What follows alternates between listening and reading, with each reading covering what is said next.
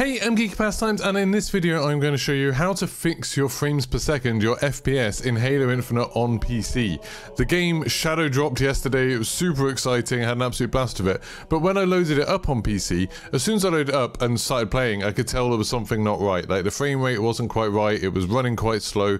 My PC's pretty powerful, like I've got a 3080 in there, and I was really shocked at the performance. But thankfully, there's a really easy way to fix it, so that's what I'm going to show you how to do in this video. Now, obviously the usual disclaimers apply. Everyone's got different systems, everyone's going to have different settings. I'll show you all of mine and what I'm running right now to let you know.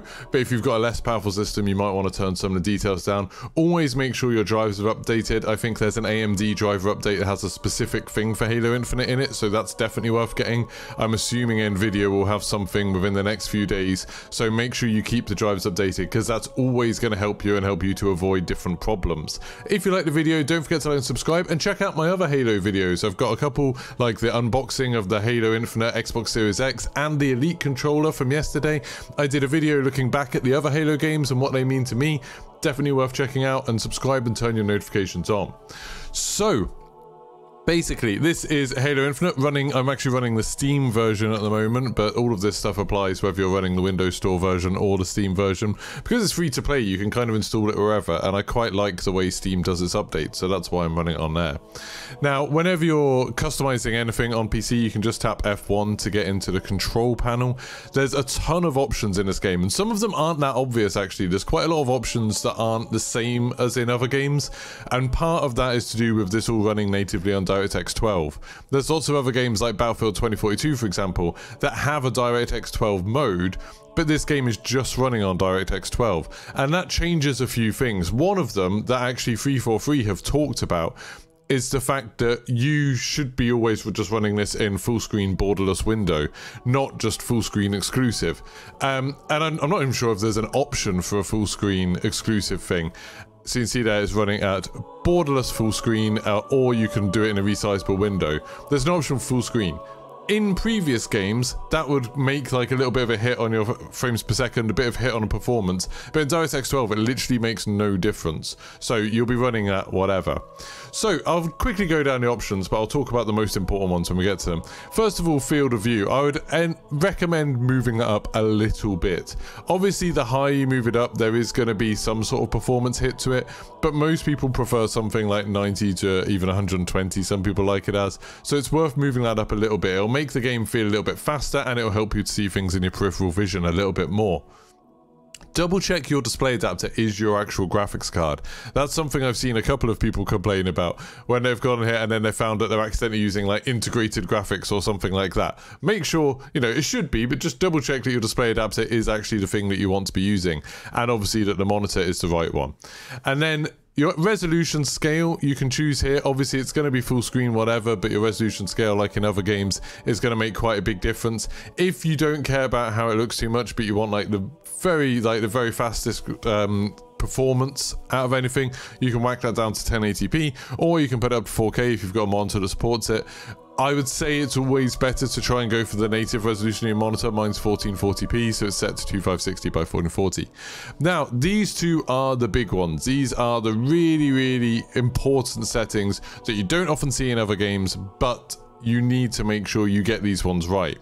So your minimum frame rate should be set to 60. You can set it to lots of other things. You can turn it off, you can put it 24, 30, 40. You can even have it up to the refresh rate of your monitor. I would strongly suggest you leave it at 60. By default, this was on 30 for me, and I think this is the thing that was causing the most problems. For some reason, if you leave it off, then the frame rate still bounces around all over the place. If you have it to 30, even though it's just the minimum, it seems like the game does use that quite a lot, so it drops down to 30. I'm not sure if it's adding in some extra effects somewhere else or whatever's happening, but keep that on 60 and you'll have a much better experience. The maximum frame rate should be set to the refresh rate of your monitor. So whatever it is that you have Windows running at, make sure you've got that set to your maximum frame rate. Obviously, you can drop that down if you've got a specific reason to, like you're recording video at a certain frame rate or something like that. I have it set to 120 because it's a multiple of 60, which I always think in my head makes it a bit better for when I'm streaming and recording stuff at 60 frames a second. Not sure if that's true, but that's just how I think. So make sure your maximum frame rate is whatever you want it to refresh at, and your minimum frame rate is set to 60. It's going to make a big difference, and that's the thing that made my game run so much smoother.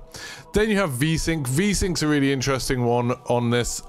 If you have VSync on, like in any game, it's going to add a tiny bit of input lag. I personally don't find it particularly noticeable because I'm not like the best at Halo and I'm using a controller anyway, so I'm not noticing it, but some people might. If I turn it off, I get quite bad screen tearing on this, and you know, to the point where people who are watching my stream notice the screen tearing. So I would leave VSync on personally, like for me, but that's not so much of a performance thing. It's much more kind of, do you want screen tearing or do you want a little bit of input lag? I've gone for the input lag, but it's up to you. Limit inactive frame rate. This really is just if you're someone who alt tabs out a lot, does other stuff while you've still got the game running in the background, it's probably worth putting that on, and then it will just make sure that the game isn't using too many resources when it's just in the background and you can't see it anyway. So you can put that on. It doesn't really make much difference. It doesn't matter too much. Now, for the graphics, all of these seem like you can leave them pretty high and they're not going to cause too many problems. So a lot of them only have settings like they only go low, medium, high, ultra, or some of them only go low and high. I had by default everything on high, and I think the game looks great and it plays great. Generally with PC games, I find putting it on ultra doesn't make that much difference to the way it looks, but can sometimes have quite a profound effect. There's a few things on here like the effects quality and you know, some things like the volumetric fog and lighting quality and shadow quality, where if there's a lot of stuff going on screen, that might hit your frame rate. When you're just wandering around normally, it'll probably all be fine, but those things might affect your frame rate. So you can play around with these to make it like set to whatever you want, but I found on a 3080, everything being at high, I can get generally about 120 frames a second without any problems, running at 2K, so running at 1440p, if that helps you. For the sensory stuff, this is all stuff that doesn't really affect your frame rate at all, but it does affect your sort of experience of the game. So blur, I would leave to 0, and this actually is one of the first games I've played for a long while where the default was on 0 for the blur. So like it says there, this isn't just like motion blur for looking around. It's actually radial blur for stuff like explosion, sprinting, equipment use, and cinematic sequences. So sometimes there's kind of a blur effect to make you feel like you're going faster.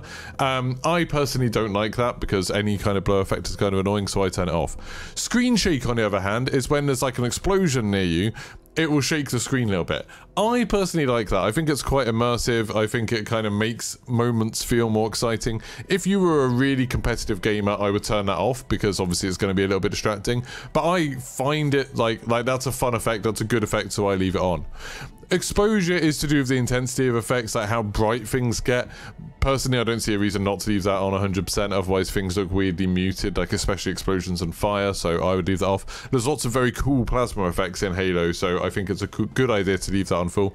And then full screen effects like the shield recharge or equipment use, I would definitely leave that on 100% because there's actually some information given to you on that. So things like when your shield has come back. There is obviously an audio cue as well, so you can turn it off if you want. But I found it's not too obtrusive at all, and I think it's very, very useful.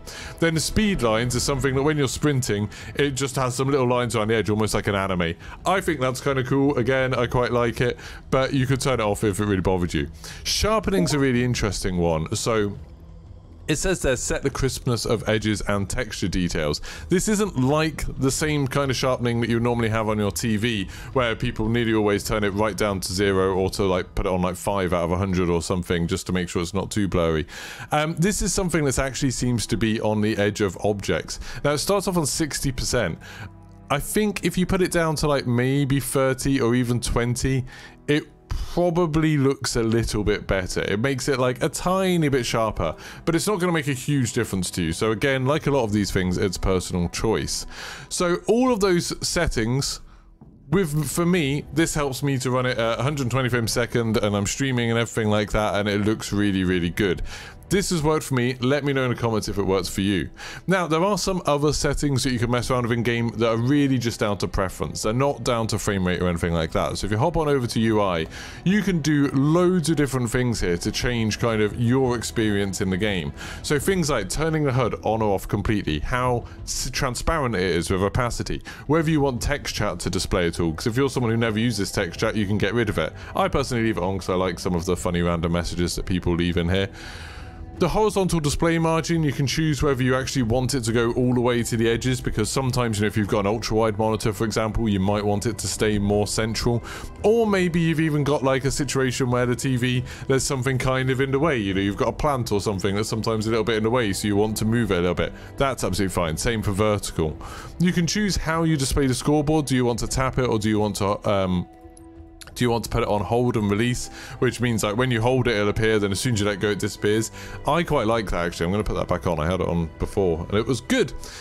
There's a frames per second counter. This in the UI section, so if you want to see what your frame rate is, I quite like leaving it up. And if you put network statistics on, it will also tell you the ping to the server that you're on. So it'll say 0 milliseconds when you're just like in the menu, but then when you get in a game, it'll tell you that. So that's kind of useful to tell if there's something going on, especially when you're trying to work out how to make the game feel responsive.